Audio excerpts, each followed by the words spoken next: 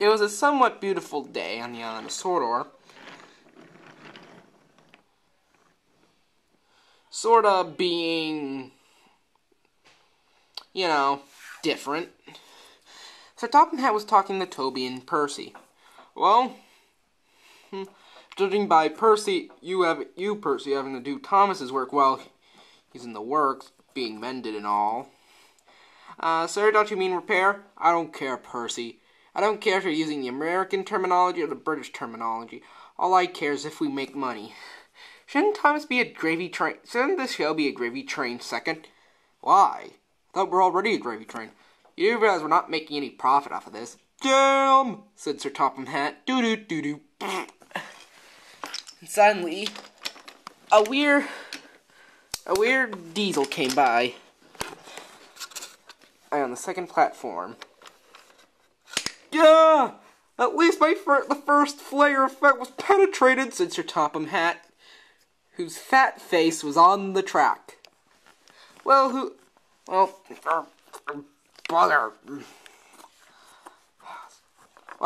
this is Daisy. Daisy will be taking over, while Thomas is in, shall we say, dispose.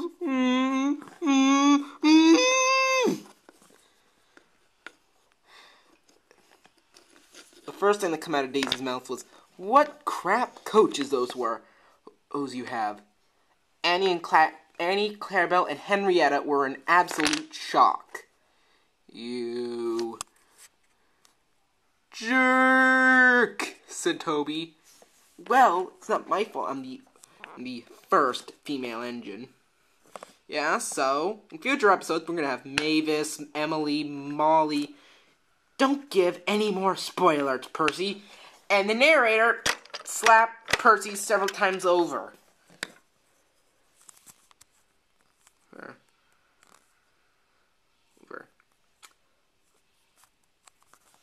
Was that even necessary? Said Toby. Slightly. After all.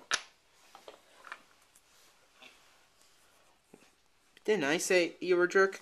So the narrator slapped Toby several times. That hurts! Well, then you should be made out of metal, instead of crap, out of that crap-colored wood. Toby was infuriated. And besides...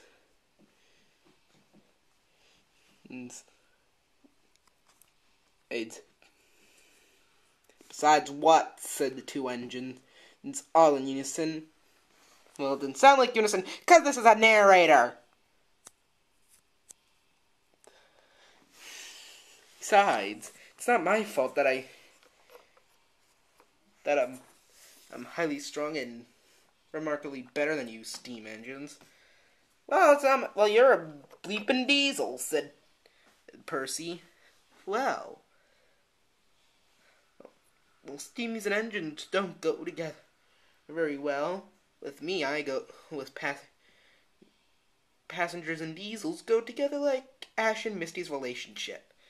Soon, the passengers, who were all Pokemon fans, in Percy's train, started to argue about relationships. No, Ash should be with Dawn. No, Ash is with Misty. May. Better go before they start using guns. Well, they're already having a fist fight. Oh, they're already having a fist fight, said Daisy. Percy left.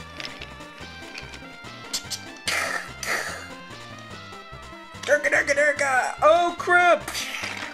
A terrorist Pokemon fan was inside Percy's train. The terrorist blew himself up, and Percy flew across the yard. Percy screamed as he flew in the air.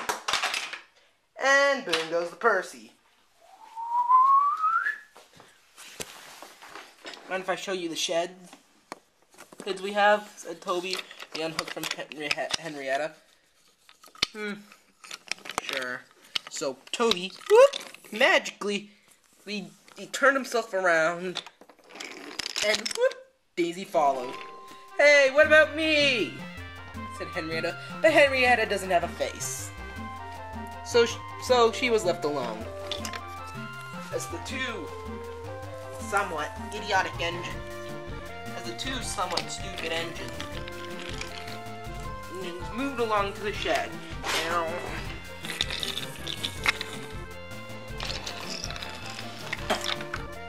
Well, said Toby, here's our sheds. Daisy began to act up. What? You mean those ugly berths? And ran down in sheds. I, as a female diesel, should have that shed. That's the repair shed. Thomas was in. There's. Hey, you more. Hey, it's not my fault. The Clefairy climbed to my cabin, made me crash into a bunch of Atari games. And who the heck is there? A new character? Can I see her? See it? Thomas used a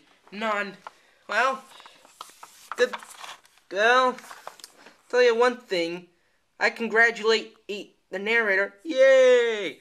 Who is a better writer than Sharon Miller. Yay! However, not as good as those who came up with Mystery Science Theater 3000. Aww. Well, thank God the narrator used a non-gender specific word.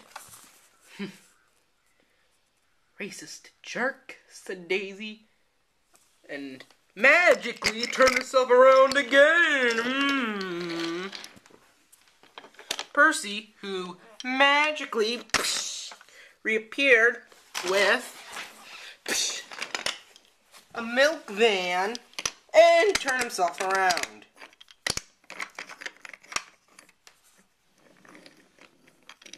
This is going to be quite the surprise, said Percy. Mwahaha.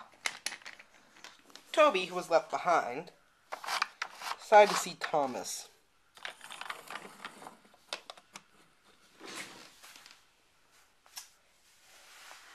It's a she, by the way, Thomas, and it's a diesel. What? Said Thomas. Well, we already had a diesel appear already, so.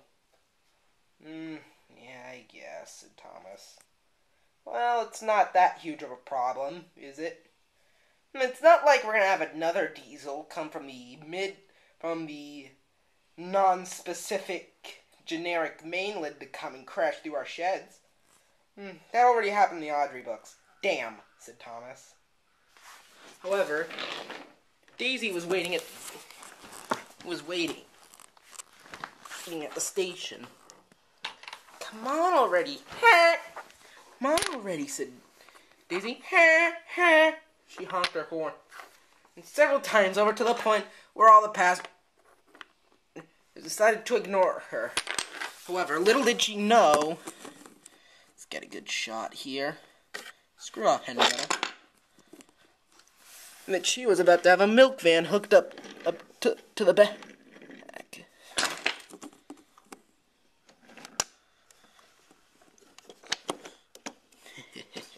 Percy chuckled.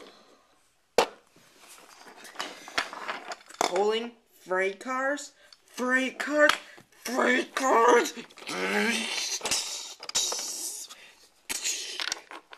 Her driver, also Mr. Conductor, also every other driver on the island of Sorter came out, magically appeared. God darn it! Daisy, you blew a fuse! Well, shut it! I've already caused enough trouble. You're acting like a jerk. It's not my fault you're a bleeding diesel. So Sir Topham Hatt magically appeared. I'm back from McDonald's!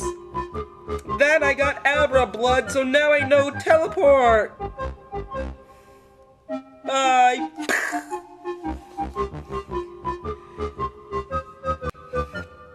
Daisy was silent after that random moment. Now we're gonna need to get you a fitter. Is it a proper one? I don't care, said him. And so he got ran over again. Nope, wait, didn't get run over. Grumble, grumble, why do I have to be at Cameo? Cameo appearance of Diesel. And pulled Daisy away. And the milk cart magically disappeared. Wait! The milk cart disappeared! The milk cart disappeared! The milk cart disappeared!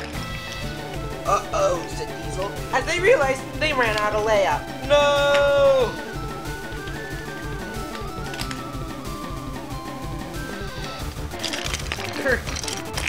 God.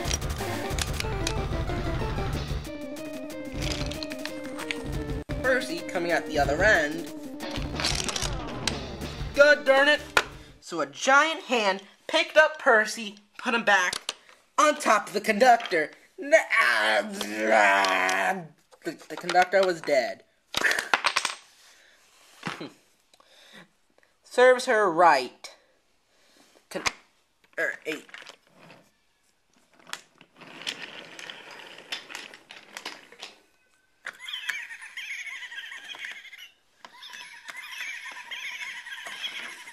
Ha ha, what a loser, ha ha. What a jerk, Daisy. He's a stupid ripoff. Oh, shut it, said James.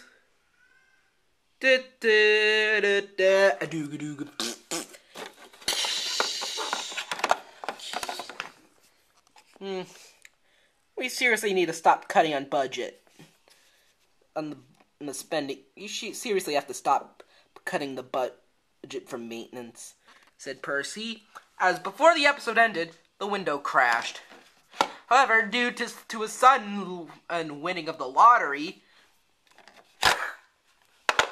maintenance was at full budget again. Yay, said Percy.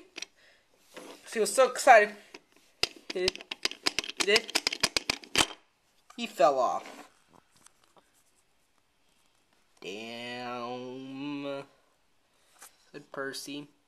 Could be worse. At least I wasn't bought by Dr. Forrester. A dooga dooga.